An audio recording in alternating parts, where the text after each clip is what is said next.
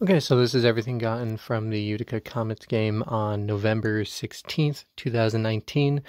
And of course, this was the first time I was ever there, so I did pick up my normal t-shirt and hat.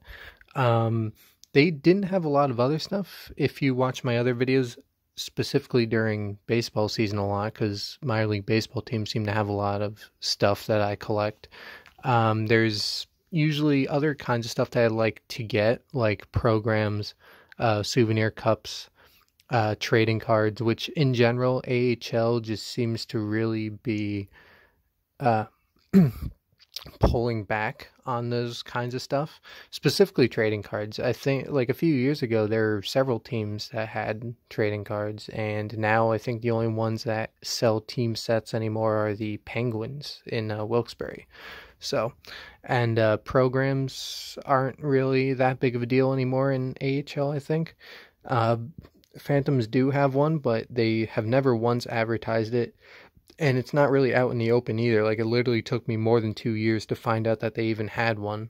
So, but yeah, I guess that's a story for another day. So, essentially what I'm trying to say is, at most other teams, I would have a lot more stuff here for my first time being at the arena or stadium, but this time they didn't have a lot. And if they did have any of those items, I was looking for it. I could not find anything. Like I said, it took me more than 2 years to figure out Phantoms had a program, so maybe I just missed it. But I was really looking around the store, looking around the concourse, couldn't find anything. And so yeah. But anyway, let's move on here.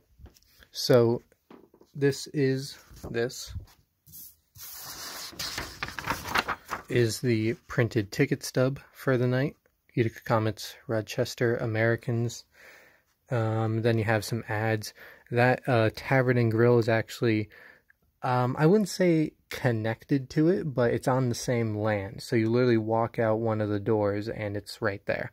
So, but yeah, that's a printed ticket stub. Here is the giveaway of the night. When you walk in, they gave you this team photo, and at the end, it was really cool because down, literally right outside the locker room, you went down the stairs and they were all right outside their locker room, at like kind of in a line of tables, and you know, you're able to get the whole team to sign it, so that's really cool. And also, once you're done, you walked right through, you know, the media place where they always have the post-game interview kind of stuff.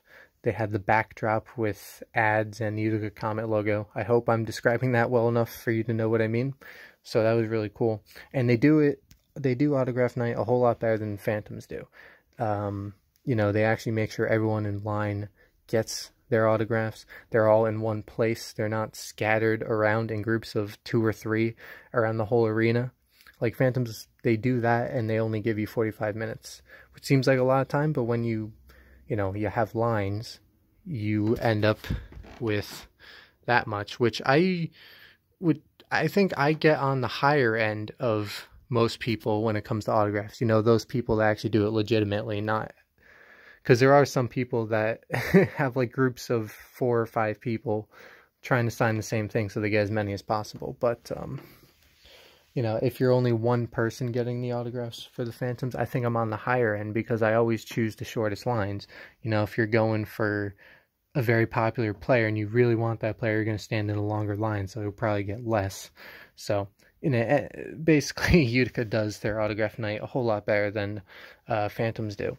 So, but that's pretty cool. And it's in a team photo, too, which is, I'm not going to say better, but it is different than that.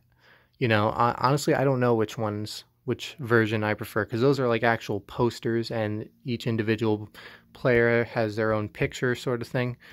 And this is just team photos. I don't really know what I prefer. It's still, you know, unique and pretty cool though.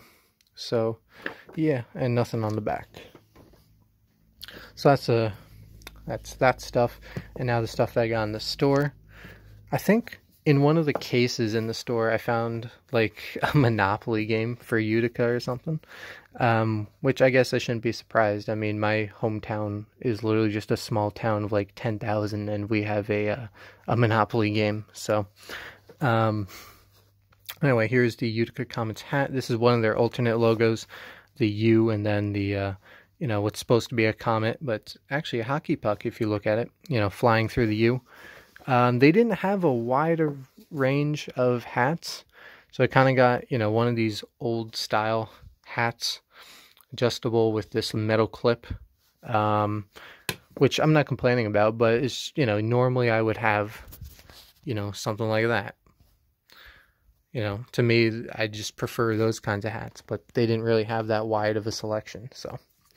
Yeah, that's the hat. And this is the shirt. Pretty plain shirt, just a gray one with the main logo on it. Utica Comets. There's that comet hockey puck again and some stars.